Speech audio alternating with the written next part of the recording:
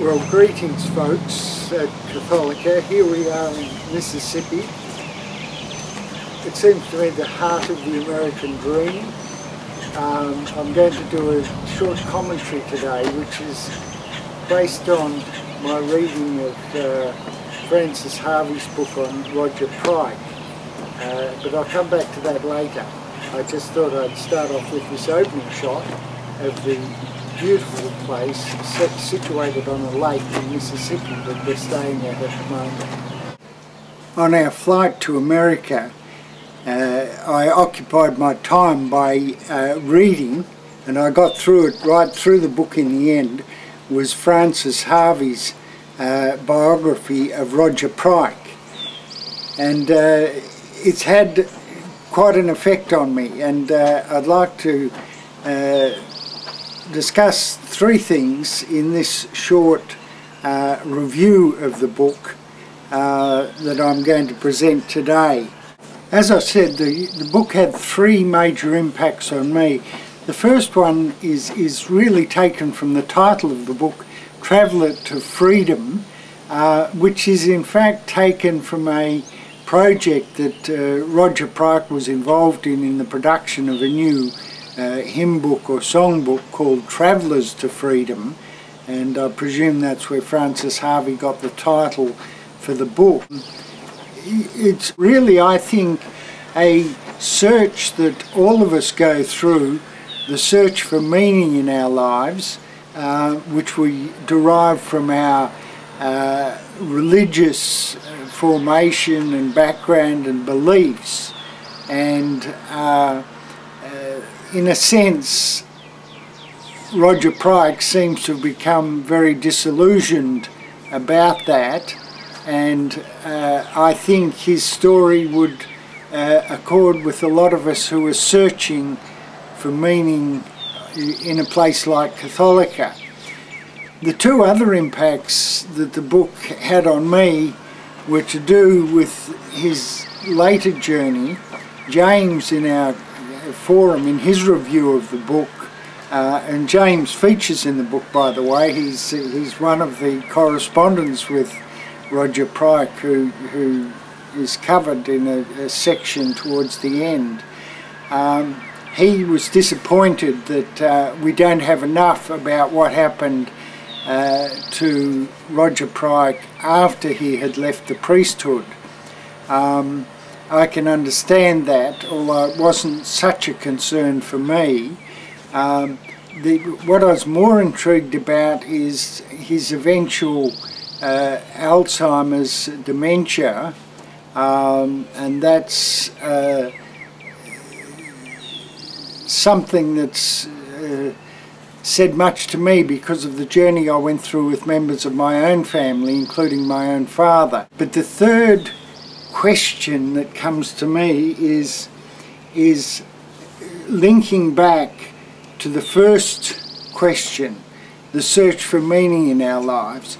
And it often seems to me, from my personal experience of what I went through in my family, that a lot of our dementia, Alzheimer's and that sort of thing relates to when we can't get together all the questions in our lives, all the uncertainties, all the insecurities, and when we can't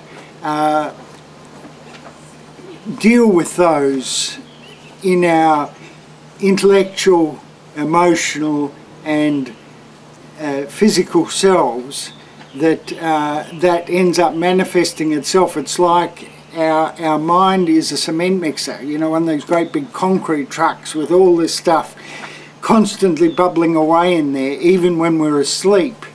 And if it gets to such a point where it can't make the connections in a rational, intelligent way, that's what eventually leads to us, you know, our mind just breaks down in the same way that our physical body will break down if it's placed under too much stress.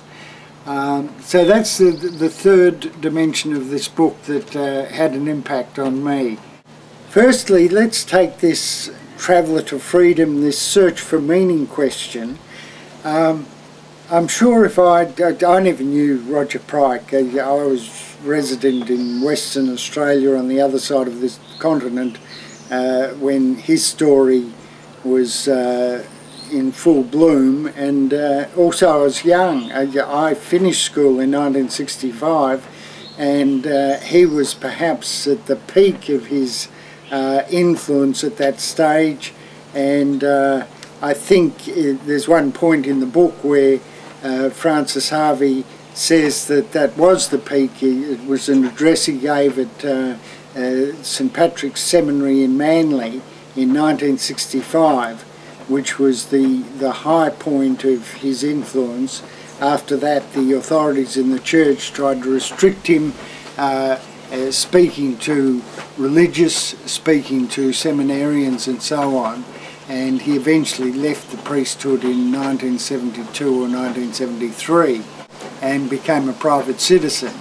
I was influenced by a person of similar stature to Roger Pryke in Western Australia, who was our chaplain at the University of Western Australia, who was a similarly charismatic priest who I suspect influenced quite a number of people over there. His name was John Hart, S.J., he was a Jesuit, and he certainly had a huge impact on my life, not unlike what seems to have been the influence of Roger Pryke on a lot of people in New South Wales and further afield around Australia.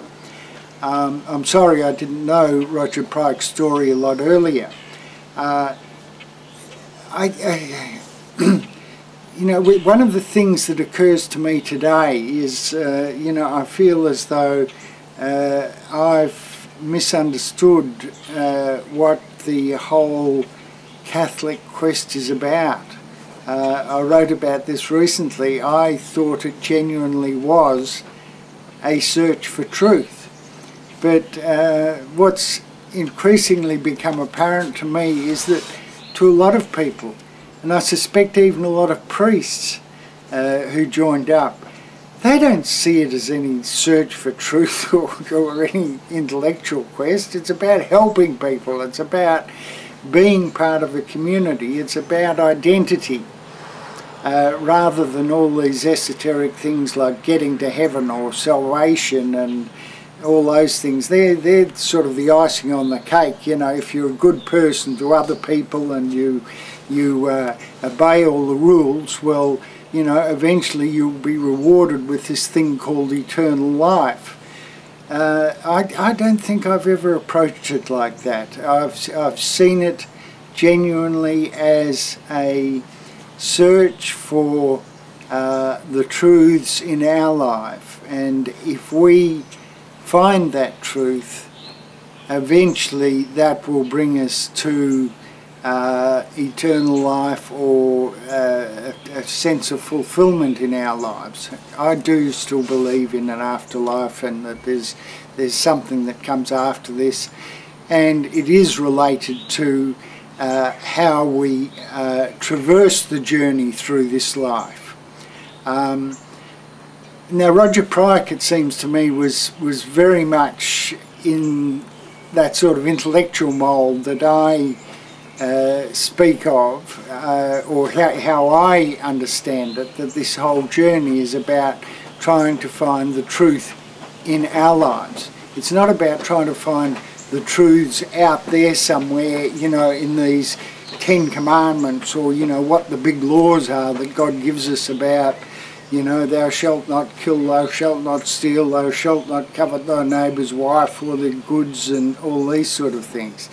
They're important, and, you know, I'm not trying to denigrate them, but the truths that really matter are the ones as to how I deal with a particular problem in my life.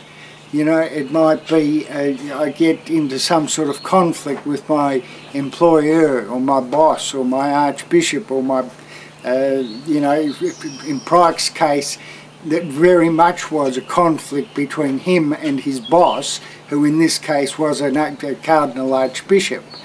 and also our bishop as well, Muldoon. But the important truths that matter in our lives, the ones that bring us to salvation, is not how many times we can say, I know that, you know, the 10 Commandments are dit, dit, dit, dit, dit.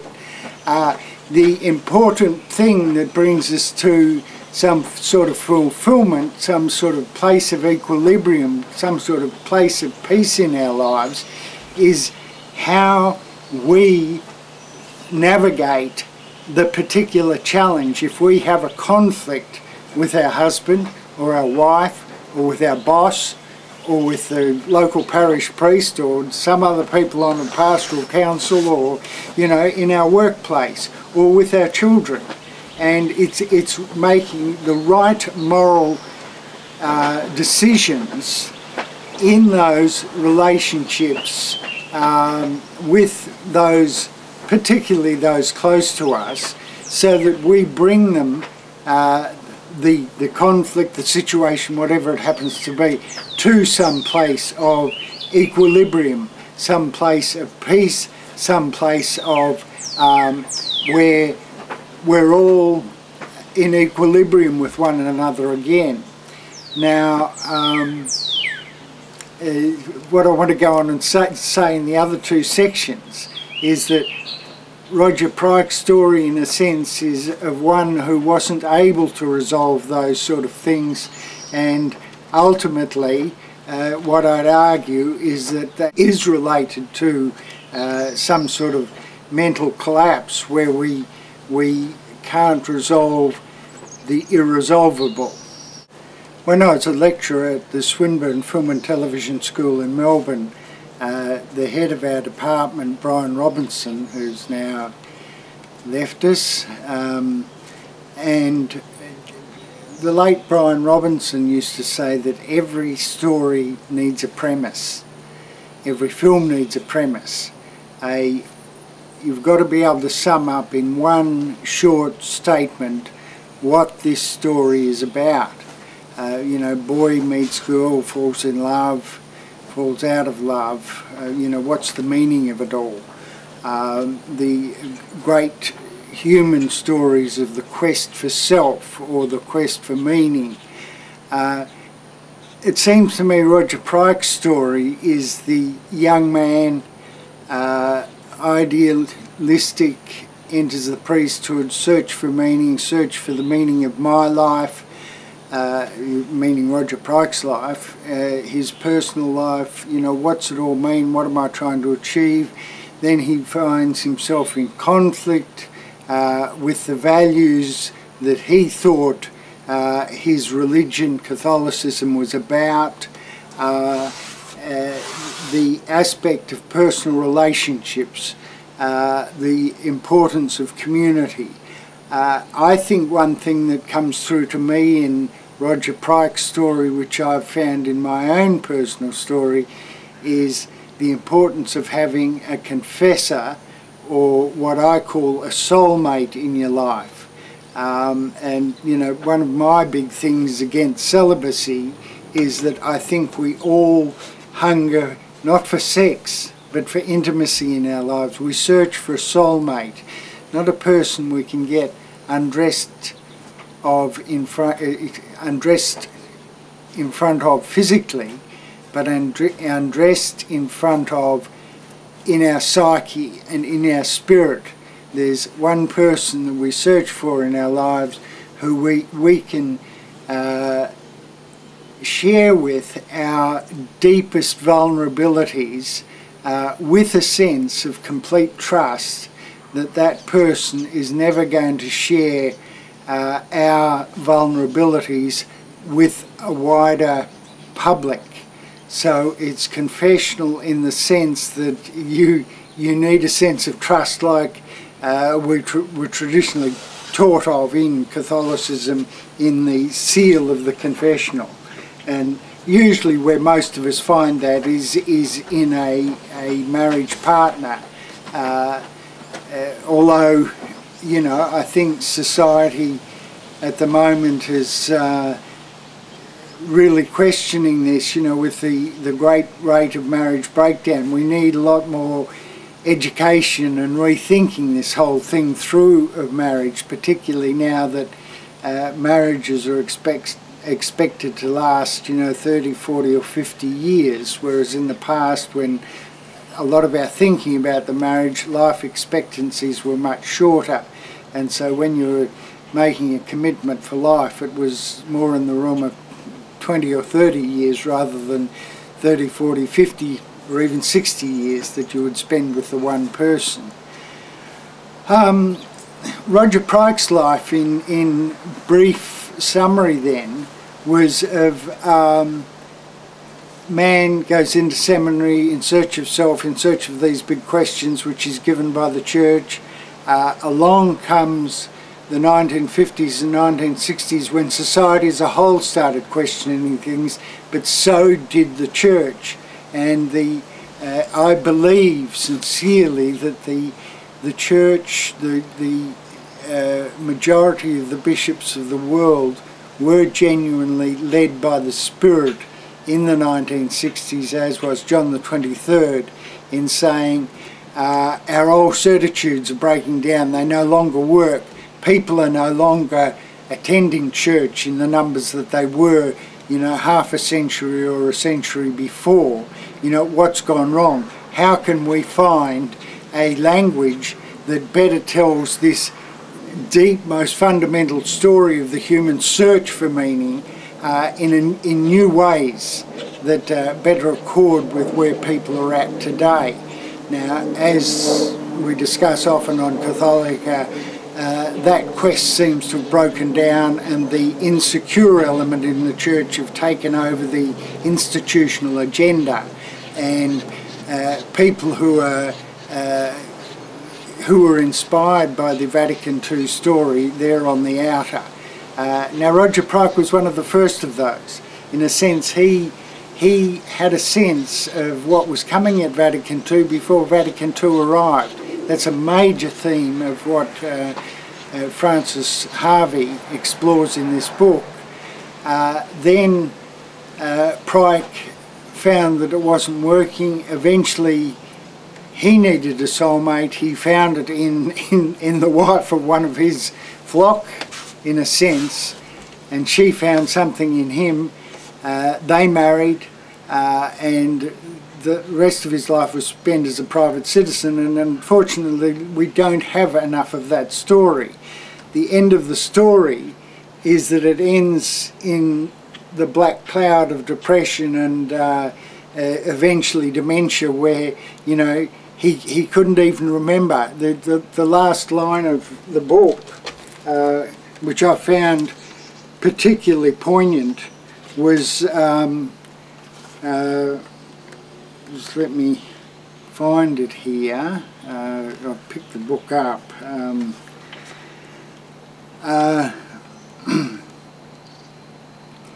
We're sitting in the busy little coffee shop, and he eats a large fresh poppy seed muffin with relish as we sip our cappuccinos. The hand holding his cup is steady, his features tranquil. To an onlooker there would appear nothing unusual about this distinguished-looking senior citizen enjoying a morning coffee. We look at each other and smile, the same broad, open, affectionate smile which has carried him through a long, eventful life. So what of Meg? Meg was his wife. I say, still looking into his eyes. Do you think of her still? Meg! Meg! He holds my gaze steadily, still smiling, but with eyes which suddenly become curious. Who's she? Roger Pryke couldn't even remember the name of this soulmate in the final line of the book. It ends at a very poignant note. In the third segment of this little video, I'd like to discuss that question. What's the meaning of any of our lives? I think Francis Harvey's book on Roger Pryke is really, in a sense, trying to answer that question. Although in the end I don't think Francis does answer it, because as James said in his review, perhaps the most interesting part is left out, in that Francis didn't have access to it because Roger was not able to share it fully. To me, my own father used to say the rosary every day of his life, and the last decade of the rosary was always dedicated to a happy death.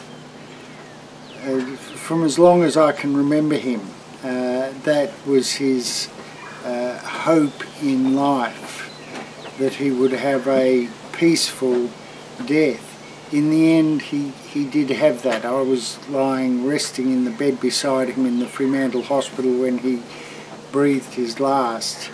And the one thing I'm thankful for in my life is that I hope I was able to give my father, despite his dementia, some kind of happy or peaceful death. You know, he didn't go out in tantrums or in anger.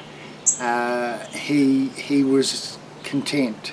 His life had been fulfilled, and I think that's what we're all seeking. I have a sense that people today have given up on the heaven, hell and purgatory stuff. You know, they're not thinking that, you know, there's a big party in the sky with all the dead rallies and all that sort of stuff. Some still cling to that. I do have a sense that we somehow return to the Godhead. I'm conflicted in this dualistic thinking, you know, that somehow the Spirit goes back to the Godhead. But you know, I do have a sense that death is not the final say in everything, that what we do with our lives does lead to whatever comes after. And I don't think that we're invited to end up in a state of confusion or some state of dementia where it doesn't all fit together and in the end the neurons simply break down chemically. I think the fulfilled life is meant to lead to happiness, is meant to lead to a peaceful death, so that when we depart this life, we do so in a sense of, yes, I have done the best I could. I have enjoyed life. I have contributed to this world. I have contributed to the building up of my community, the building up of my family. I've done the best I could. I have a sense of I've done the best I could. You know, I think all of us would have a sense of, oh, I wish I'd done that a bit better. It's like on this trip we're on at the moment. There's so many things I'd like to see, so many questions I'd like to ask of people, but I know it's going to be impossible in the short space of 21 days. And so it's a very surface look at America that we're going to be engaged in. And there'll be many unanswered questions that I'll return to Sydney with in 3 weeks' time that I won't have answers to, that, oh, I wish I'd spend another few days exploring that with such and such a person, or I'd gone and had a look at that monument or something that was significant in the life of the American people. But and I think our life journey is like that, in that we'll have questions, you know, we wish we'd explored this a little bit more than we did. But in the bigger picture, what we're looking for, I think, is a sense of I'm at peace. I'm at peace with myself, I'm at peace with my family, I'm at peace with my God. And Roger Pryke's story to me is one of a person who didn't find that in the end, and I feel a deep sadness in that, because I think the early part of his quest is that he certainly was after those sort of questions, after the answers to those sort of questions that lead us to a sense of equilibrium, that a sense of being at peace with ourselves, with our neighbours, with our God.